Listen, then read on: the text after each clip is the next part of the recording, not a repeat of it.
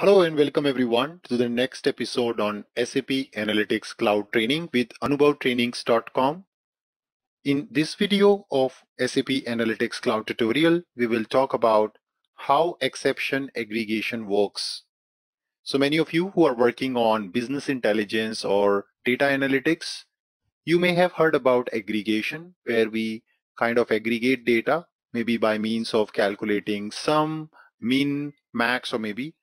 But what about exception aggregation? So those who have worked on SQL programming, you would already be aware that whenever we do apply an aggregation, we also have this group by clause. And in the group by clause, we can mention any of the dimension. An exception aggregation in SAP Analytics Cloud also works the same way.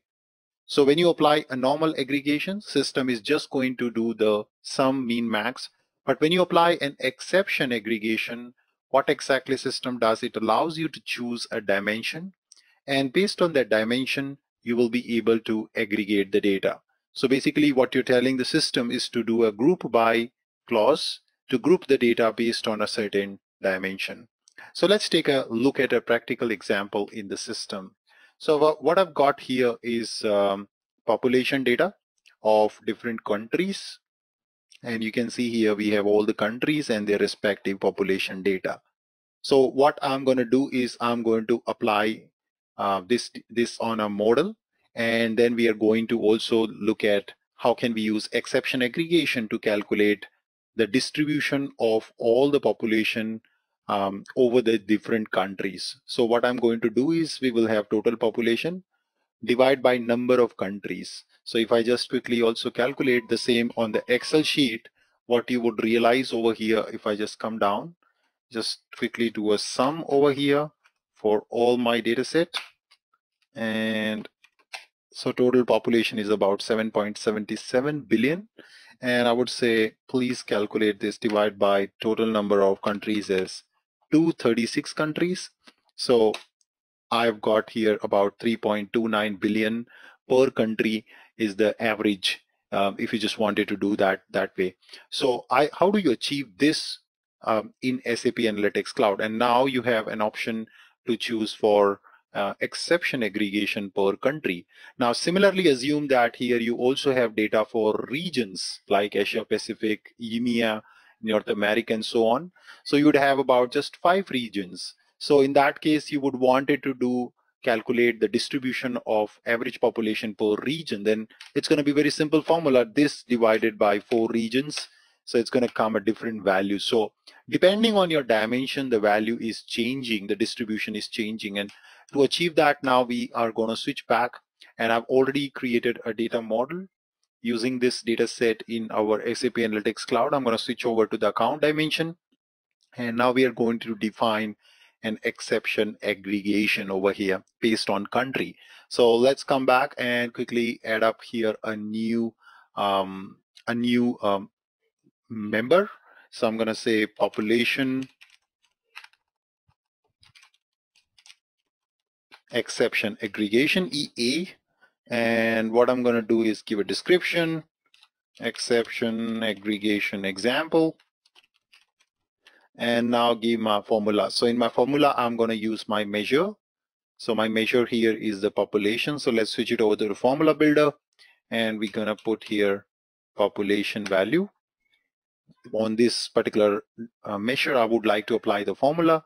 And now I can just switch it over on the right side to just look at here an option called exception aggregation. So we're going to calculate an average. So you can see there are different options to choose from. We're going to go with average. And now the moment I do that, you see it's mandatory to select a dimension based on which this will be calculated. So I can choose here maybe region or country or average age. Are there different dimensions? Of course, I can choose it over here from, and then based on that, system is going to calculate my new measure. So let's choose as country. So I'm going to choose my country as my dimension for this exception aggregation, and that's it. We are done. Let's save our data model, and we can go straight ahead to create a story. So I'm going to go back, create a story, and select my data model, which is population data model. So I'm going to switch it over to my model.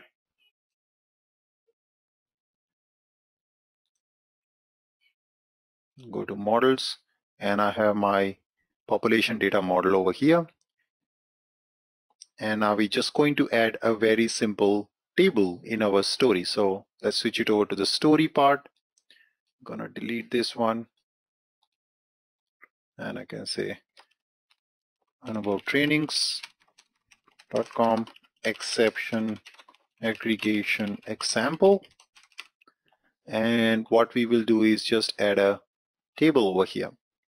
And in this table, I will just quickly go ahead and add my measure as total population, of course, and then you can see my exception aggregation is available here as example. I choose that up and say okay, and what you see here, the age, or sorry, the total population per country. Let's also bring it up over here, the number of countries quickly. So I'm going to go back and add a chart as a data point. So we are going to count the countries. So I'm going to go and add a new measure, and let's say create calculation, and we go with an aggregation for sum of all the count all the countries. So please count my dimension, and I choose here country.